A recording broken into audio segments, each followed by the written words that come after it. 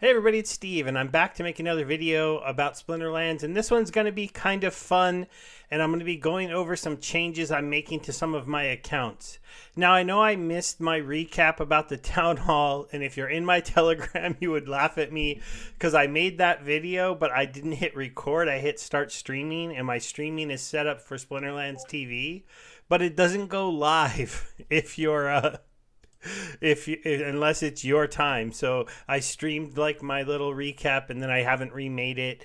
If you guys really want it super late, I can make it tomorrow, just for those that like the recap. It'll just be right before we're about to have another town hall. So my feeling right now is that the next one will just be a double, but today we're going to do something kind of fun, and we're going to be opening up 400 Chaos Legion packs. That's because I told you guys about the fact that I was going to be moving my Drazius account and my Robinson account over into the Splintermate bot service. The reason I'm doing this is because playing this many accounts, it's just taking up too much time. I've been doing it up until today. This is one of the reasons why I haven't been making as much content, haven't been checking as many games, haven't been, researching as many projects.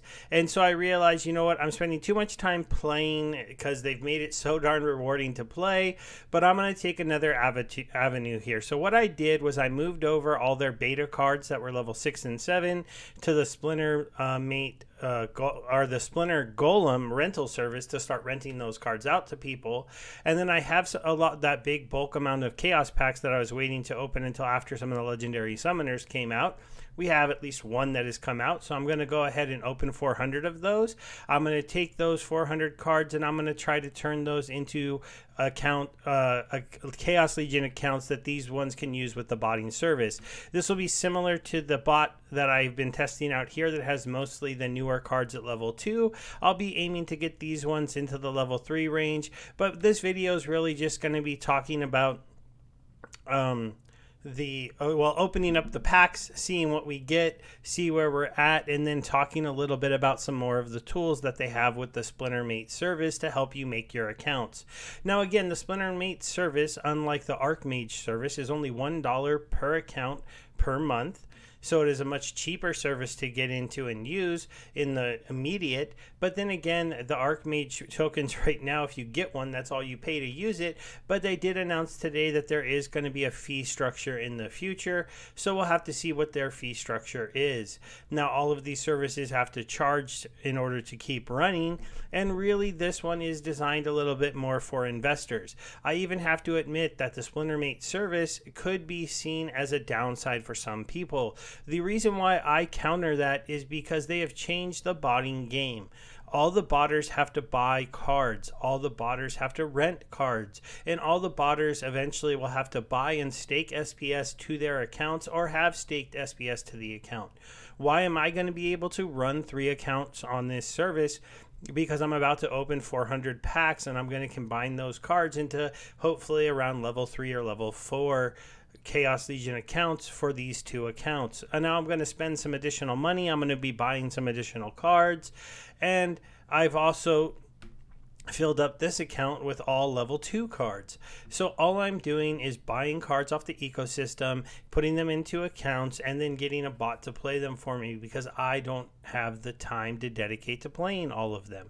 Now, there are some different kind of services out there and some different things you could be doing with the cards, but I'm really trying some experiments, at least for a while, to see if I can't optimize the earning of my cards by moving my older cards into the rental service, by moving my extra accounts into the Splintermate botting service, and then trying out the Archmage bot on my main account. And hint, it does seem like it might make it into Champion 3 faster than me. That's the first test I have for it. In a new season, it usually takes me around 7 days to get into Champion 3, give or take an extra day or 2 depending on how much I play and how good I do. The bot already 2 days into the season is like a few rating points away from Champion 3, but it has had some up and down momentum, so we'll have to see how that one works out. And there will be a video coming up pretty soon on the Archmage service in more detail. I'm just looking to learn a little bit more. But today we're going to be opening up some packs and then maybe talking a little bit more about the Splintermate bot service. Okay, so let's get in here. As you can see, I got my 2,000 potions, so I'm ready here to open 200 packs, and we'll see. You know, let me just make sure I did my math right? Don't want to run out of potions. So if we do 400 pack, times 5 cards in a pack, that is 2,000 cards. So my math was correct. I have just over 2,000 of each of the potions. We'll be opening them in 200 packs at a time. We're really hoping to pull some gold foil legendaries that actually I might think about selling depending on their value, but only because I'd be putting the money from those sales into other cards. Otherwise, I would not be selling cards at this price level for the most part. Then again, I'll probably just hold on to them because the prices are cheap enough to where I think I'd rather hold on to any if I'm lucky enough to get any more than go ahead and sell them. I do have a few gold foil legendaries. I actually keep them on the rental golem account so they could be rented out for people who need power or want to use them, because I play with my regular maxed out chaos set. All right, let's get into here. We're going to do an open multiple. We've got the 200 on there, and we'll do the first 200. This is kind of fun, kind of nervous, right? What are you going to get at this point? We're getting near. We're in the last 10 days before the end of the airdrop, and that comes to an end. And so we don't know what's going to happen as far as pack values. Are they going to plummet even more? So you could say that there was an opportunity to sell these and go ahead and try to rebuy after people can't get airdrops point for them. There's also a chance that people are going to be opening up a lot more packs. We don't really know for sure. I do know that there's a lot of changes coming into this ecosystem, and hopefully eventually some of them will start to push this stuff up. I'm going to go ahead and click through these. I know it'll make the video a little bit longer, but it's it's funner. We got a couple gold cards. Those ones are really good to use in the rental accounts. We got 6 Tarsas, so that's pretty good. We're actually looking... Wow, I got 3 golden Thaddeus's. That's pretty awesome. You know, obviously, if I'm trying to get these to level 3, I'm trying to get bigger numbers than that. Wow, the gold cards are coming here, pretty early here. We got some Deep Lurkers, some Golems. There's the regular Guardians. We got our 9 Pellicor Arbalists, so that's not bad. We got a gold Scalvo Healing. So we'll try to click through these a little faster. 14 Thaddeus's. See, that's a lot better pull than Tarsa's. We got 3 Infernis. We got 14 Firebolts. We got, let's see, 6 Soul Stranglers, 32 Hill Giants. That's nice. We got the Goblin Towers there. Lava Spiders. Oh, only 2 Tusk the Wides. First legendary of the night is 3 Carnage Titans. That's an interesting pull on the Dragon team. The one thing about it is that we do have to get the accounts of Dragon Summoner to be able to use the dragons, but it's not a very bad idea to try to pull that off. Let's see. Oh, we got our second legendary flip, and it's a Uriel the Purifier. 4 legendary cards so far. 3 of them in the Carnage Titan is pretty wild. We got 2 Golden Time Mages. It's kind of interesting since we got 3 Carnage Titans in here. That could mean a few less other legendary cards. 3 Carnage Titans is an interesting pull. Let's see, anything else here? We got the Golden Knifers, a Golden Scout, Golden Archer, a nice little stack of the Mycelia respawns and infantries. Ooh, 5 Sloans, so that's not very much Sloans. A legendary, what do we got here? It's a Void Dragon, and it's regular, so no gold foils yet. I do find better luck on gold foil legendaries when I open in 200s in my past, but you know, different people, different luck, and I don't know if I'll get one today. Here's another chance. Let's see what happens. We got a regular Urza. So that's not bad. We got a Void Dragon. We got a Urza. We got a Gold Tarsa. See, like, definitely I might look into flipping these gold summoners because I think that'll help me get the summoners that I need to try to get myself up to those level 3s. Also, I might just look at the marketplace and buy them knowing that I can sell the golden cards later. Ooh, we got another legendary card. If we see a repeat, it does turn gold. But we don't. We see an Ifrit Rising. I'm actually starting to appreciate this card a little bit more. Ooh, we got a gold Acid Shooter. Gold Epics are always nice to pull. Ooh, another legendary card. And we got a Queen Mycelia. That's really nice because Queen Mycelias are more expensive than I want to play for this one. We got a 5 Kilias. it's kind of interesting. I think Thaddeus isn't the cheapest summoner, so that was good to pull 14 of him, but it seems like I'm getting around 5 of the other ones. Let's see here. We got a Gold Riftwing, some Zenith Monks. That's a really strong card for the lower level accounts. 1 Prismologist only on the regular there.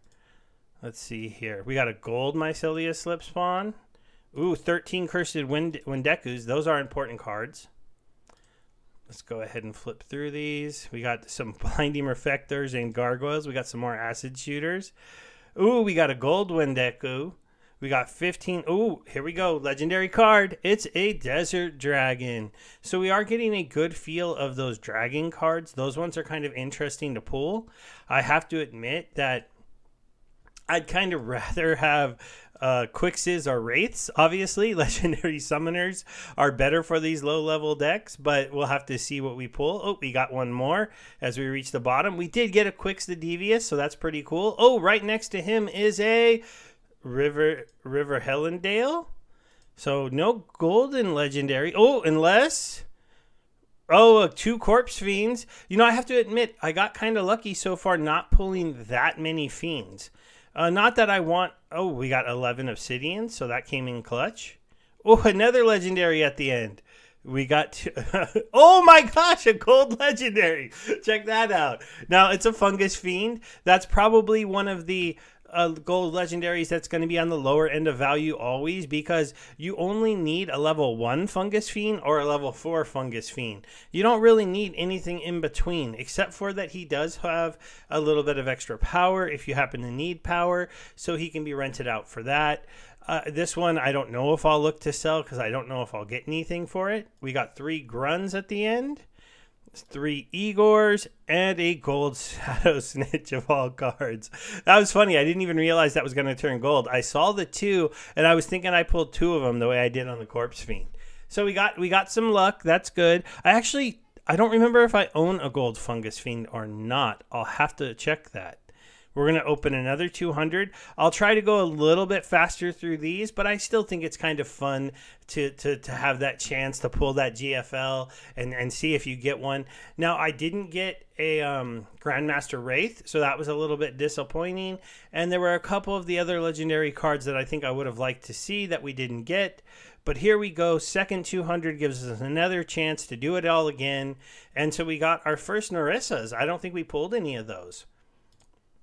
That's not a bad card to have just at level 1, even on a new account, because it's a high mana card for when they get stuck in high mana games, and it starts off with 3 magic damage, so that's a real solid card. That's a lot of Chaos Agents. You know, I might have overlooked him last time. I don't remember seeing him. Oh, we got our first legendary card, and it's 2 Quix the Deviouses, so I got 3 Quixes so far. That is definitely a nice little amount. I think that does mean I could make a level 2 Quix. We got another Carnage Titan, so that makes 4 Carnage Titans. Definitely pulling those dragon cards. I'm trying to think, if I'm going to keep them low level, what level Quix do I go for? We got a Corpse Fiend.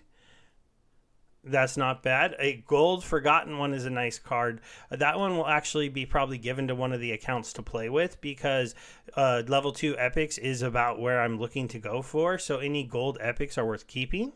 We got another Uriel. I don't think Uriel's a bad card to have, but even at low level, if you're playing him in like the level 3 range where I'm thinking of trying to play these accounts, then you want a level 2. So hopefully maybe I'll pull another one. Or, you know, the marketplace for the regular legendaries, it's a little bit cheaper. We're getting a nice amount of kind of gold common cards given out there. Supply runners are strong cards. We got 6 Gruns. We got 7 Dampiers. We only got 1 Temporal Master, but that's actually not a bad thing. The Temporal Master, I think, is one of the recharge monsters that I haven't learned to do very well with. We got 2 Magi's of Chaoses, 6 Regal Parringtons, a Gold Goblin Tower. That one's kind of an interesting one too. We got a Slip Spawn. Let's see what else. We got some regular Golden Towers.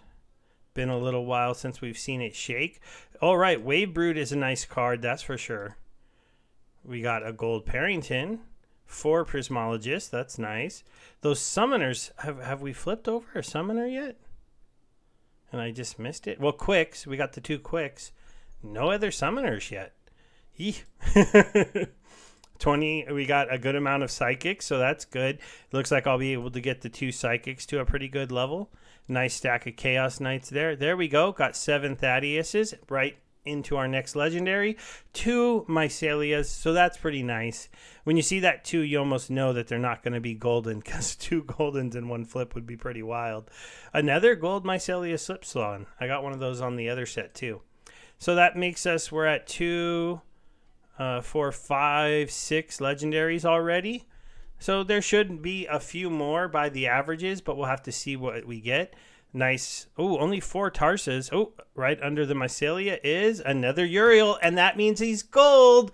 And that's an interesting one, because we might want to just keep that one and play it, because this is the main reason why I said you might want a level 2 if you're going to play this. It's because that's when he gets his self-heal. And this recharge is not good if you don't have your self-heal. Oh, and then we get a golden Grud right next to him. How about another cool gold card underneath? Oh, that's a General Sloan. 13, that's not a bad pull. It's not a bad pull. 12 Obsidians. I think I got 11 Obsidians and then 12, so that's really good there. We got another gold card here. First Torrent Fiend. It's not bad, because I think you do want... since these accounts are going to be playing in Modern, these single zero cost cards become the chickens of Modern, right? And so while the bots aren't as good at using them, it's not a bad card for them to have, because they theoretically copy the lineups. Ooh, we got a gold card. It's interesting, because when you've already got 1 gold foil, you're like, can I get more before this flipping ends?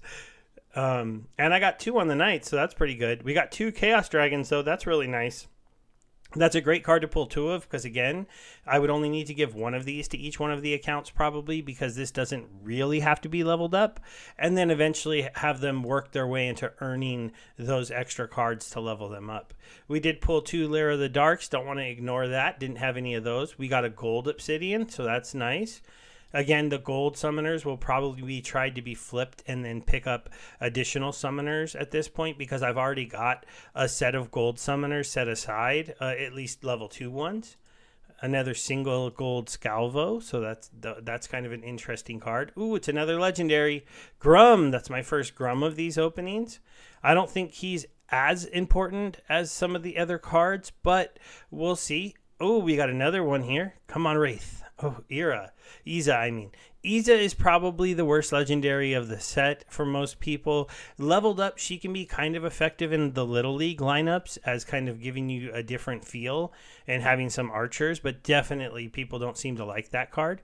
A Gold River Nymph is a nice card because you want that cleanse ability, helps with those poison matchups. There, we got a nice amount of Forgotten Ones. Ooh, we got another legendary card here, and it's going to be 4 Scorch Fiends. That's interesting. That is a lot more than I need on the Scorch Fiends. Don't think the resale value on those zero costs are very good right now, though. We're reaching the end here. Got 5 Infernies. We got some Kulu Swim Hunters. We got some Stitch Leeches. We got a Scavo. 2 Test the Wides. 9 Life Sappers. And we'll end with 4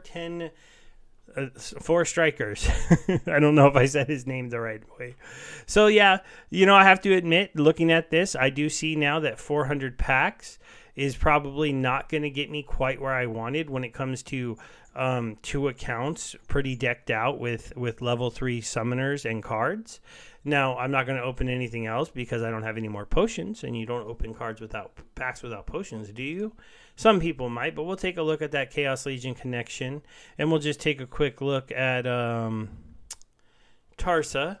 So on her stats, to get her to level 3 where I want, I need 14, and I only pulled 11, so definitely short on the Tarsas, but if we look at, we'll just do this by summoners.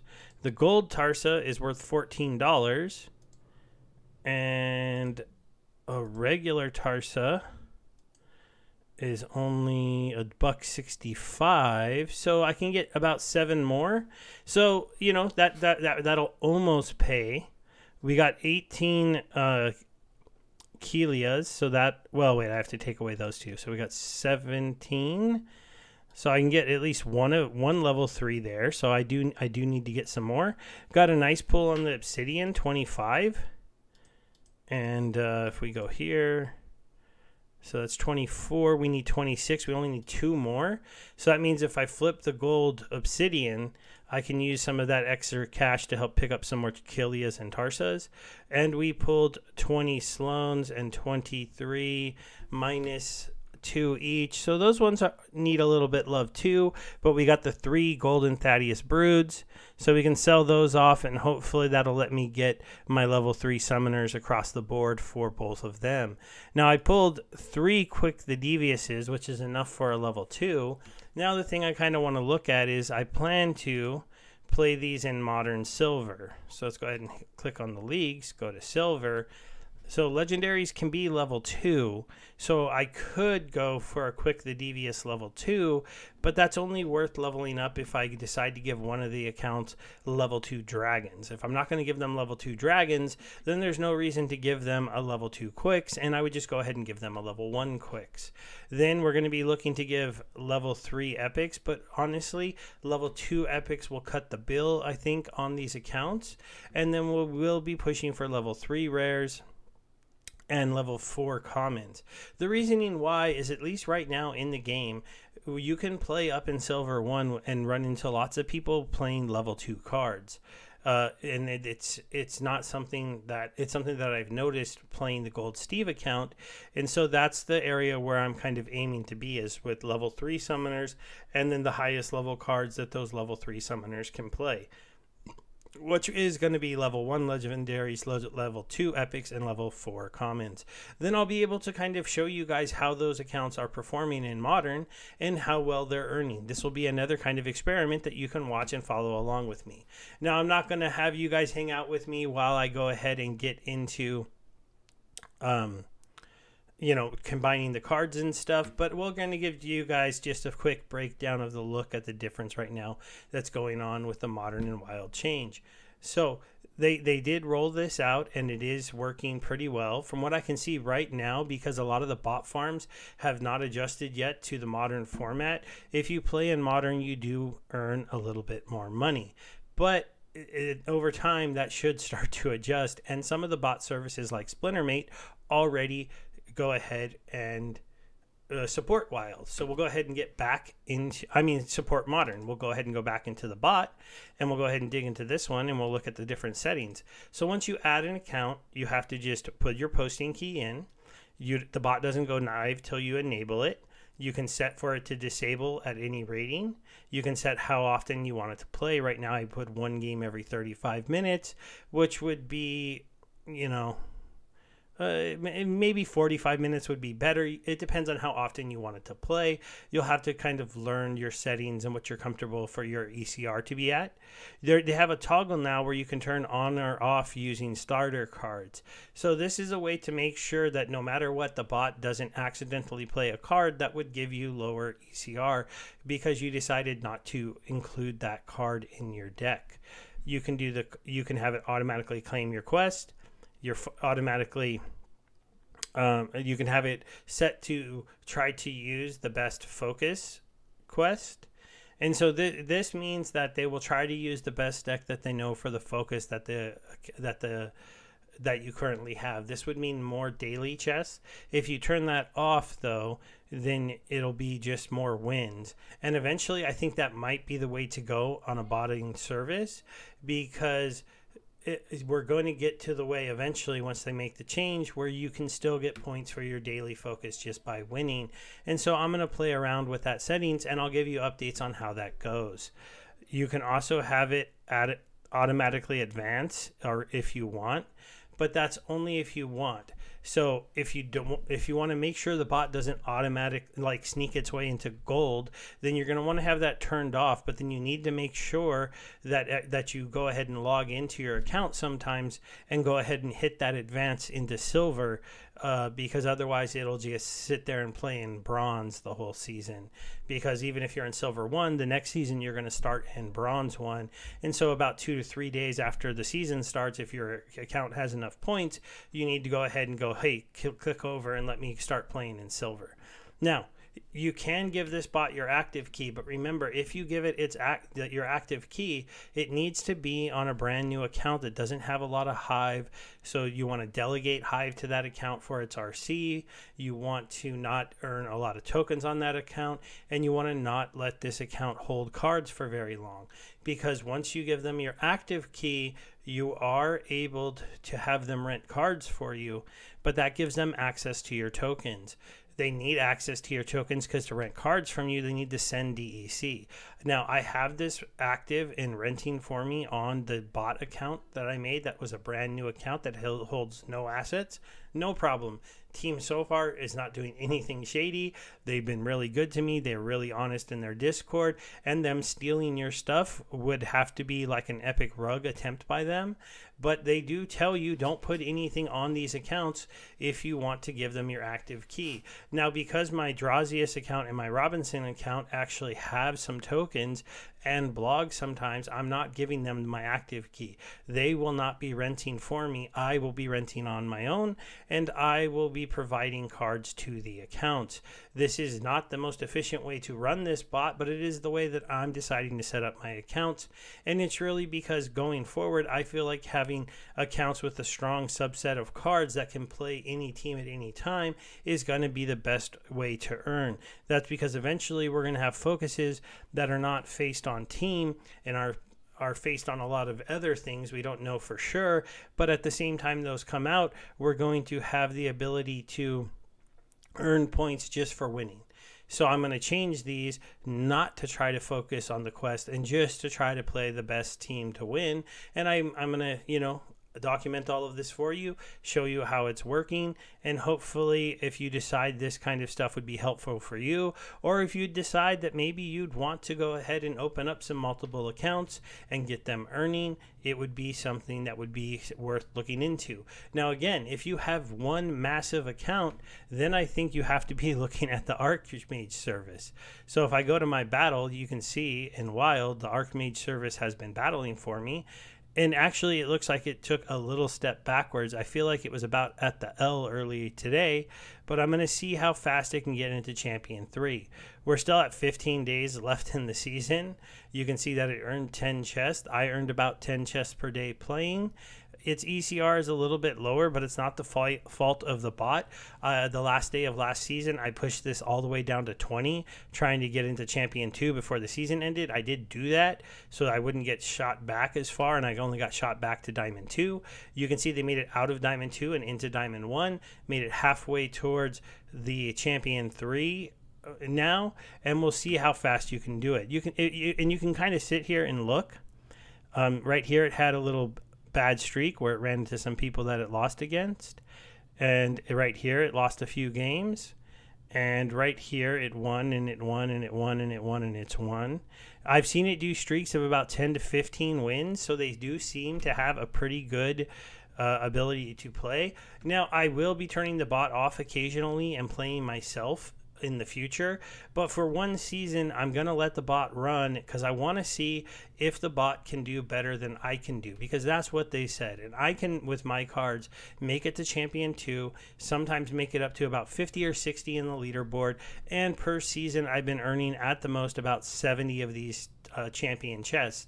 If they crush that and earn something like 100 or 150 champion chests and make it into Champion 1, well, then I have to look at something like, do I let the bot play my account at least most of the time because it's better than me?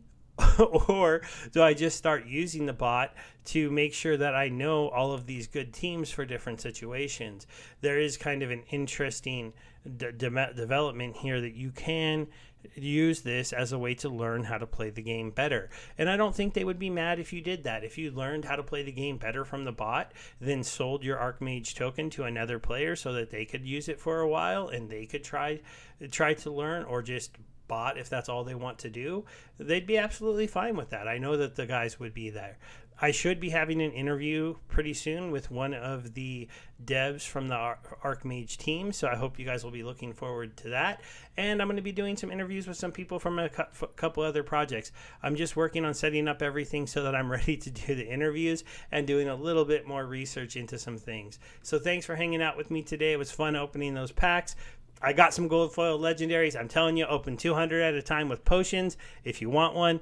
Now, I know not everyone can do that, but if you're someone who can, do not open them one at a time, in my opinion. And that is pack opening advice. I'll go ahead and say that because I seem to get more gold foil legendaries this way. All right. Thanks, everybody. Goodbye.